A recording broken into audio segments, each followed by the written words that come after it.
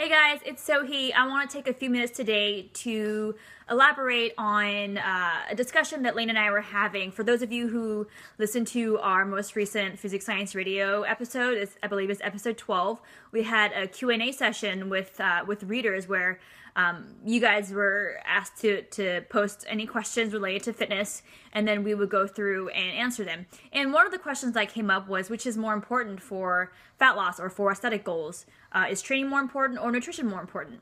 I answered that nutrition is more important, and then Layne answered, he countered that he thinks that training is more important, and then he explained his reasonings behind why he chose why he chose training. The funny thing is, I actually don't disagree with him as far as his reasoning behind why he chose training, but I figured I would take a few minutes today to elaborate. Let's pretend that you are an individual who has not been exercising regularly at all. You have not been watching your nutrition at all. You have no idea how much protein you're consuming. You have no idea how much fiber you're taking in.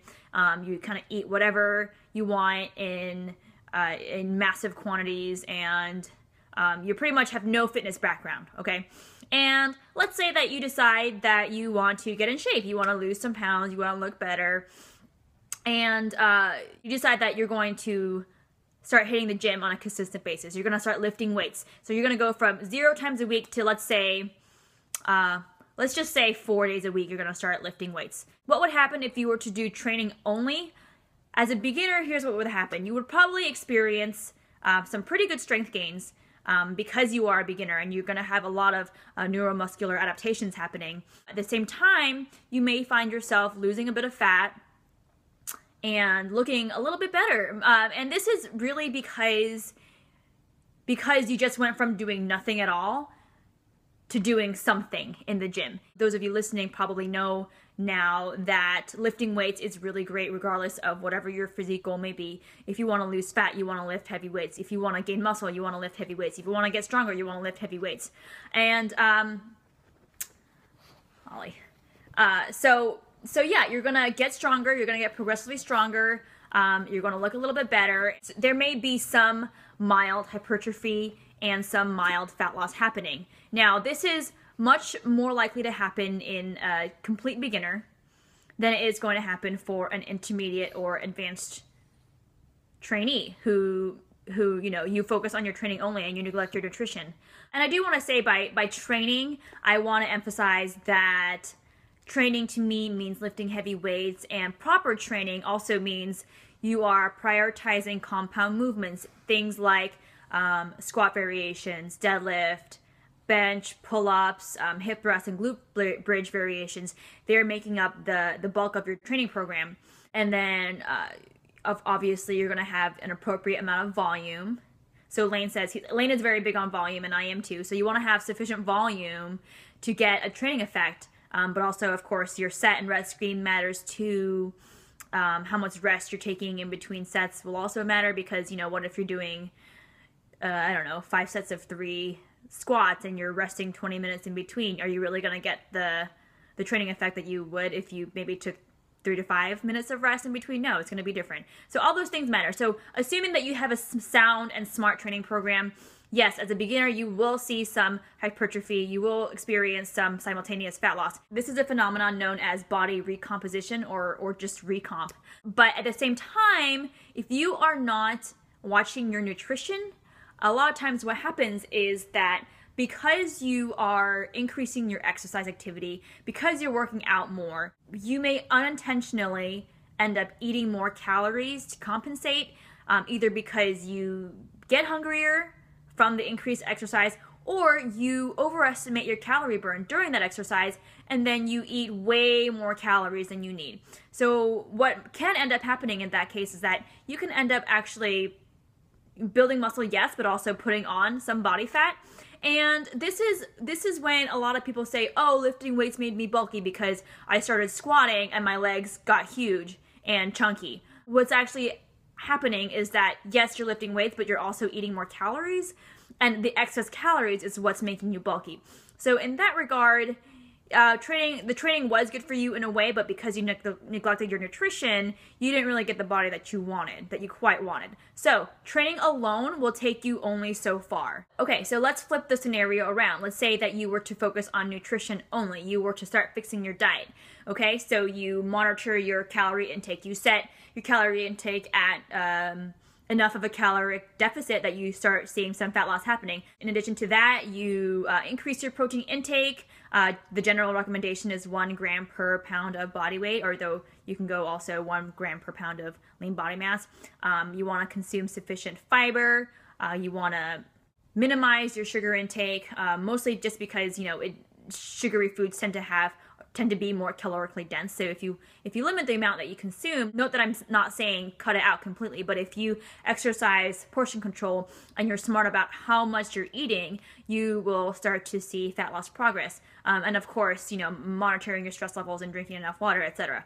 So you will lose some fat, okay? If you were to do this, you will lose some fat. However, because you are not lifting weights at the same time, you will also experience some loss of lean body mass. So you're going to lose some muscle at the same time. I don't know that anyone really wants to lose muscle mass. I don't know that I've ever met women who really genuinely thought that they had too much muscle mass and have that actually be true. A lot of times when women and guys say, oh, I think my quads are too big, most of the time it's not that their quads are too big, it's that they have a thick layer of fat over their muscle, which makes it look bulky.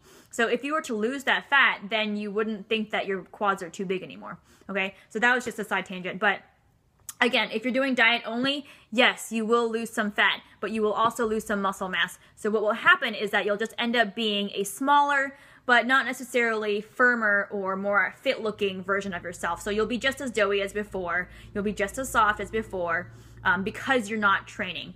So let's say you start fixing up your diet, and then you were to throw in consistent, regular training into the mix, consistent, regular heavy weightlifting into the mix.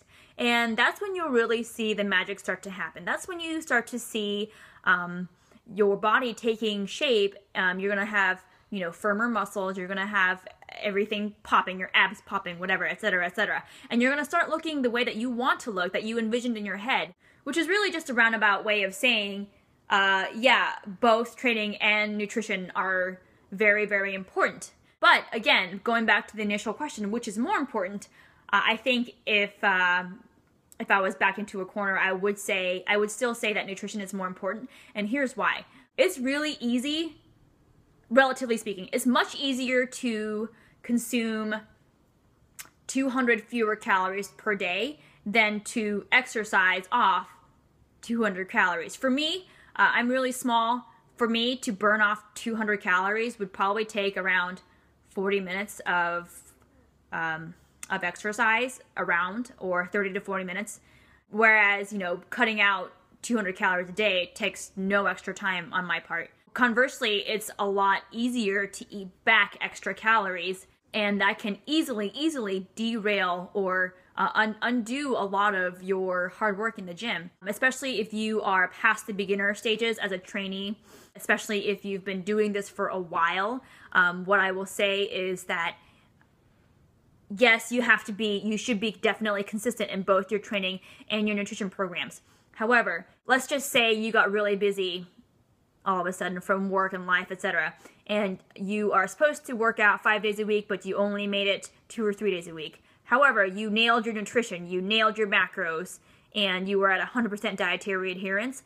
You will see better progress that way than from getting in all your training sessions, but only meeting your macros half the time. So if you had 50% dietary adherence, but 100% training adherence and consistency, you will see not as good progress. You will really not make progress, especially if you're a woman, and especially if you are small and petite, because the smaller you are, the less wiggle room that you have to work with as far as dietary discrepancies. So for me, 150 calories off my goal can make the difference between, if you add enough days of those together, can be the difference between making progress, losing a pound of fat at the end of 2 weeks versus nothing, absolutely nothing. I've always made it a point to prioritize nutrition. So no matter how busy I get, if I ever have to miss a training session, which, you know, it happens every once in a while, I'm not going to beat myself up over it. I'm not gonna throw a tantrum over it or anything, but I always have to make sure, especially if I have a specific aesthetic goal in mind, always want to make sure that my diet is on point. And there are several different percentages that people will give you. So, you know, if there's a pie chart that said, oh, this is the pie chart representing what you look like.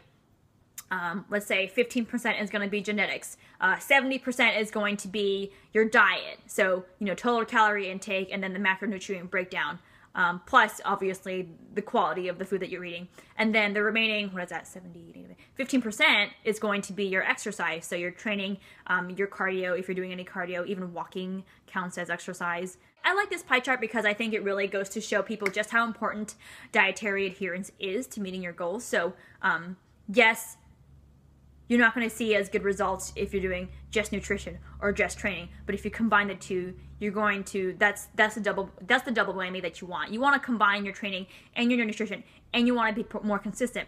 When it comes down to choosing one over the other, then you want to prioritize nutrition consistency over training consistency. By the way, that does not mean, oh, so he said that I only have to get in half my gym sessions and I'll be good to meet my fat loss goal. I'm not saying that at all. No. Do not miss your gym sessions. Make it a priority. Make your diet a priority.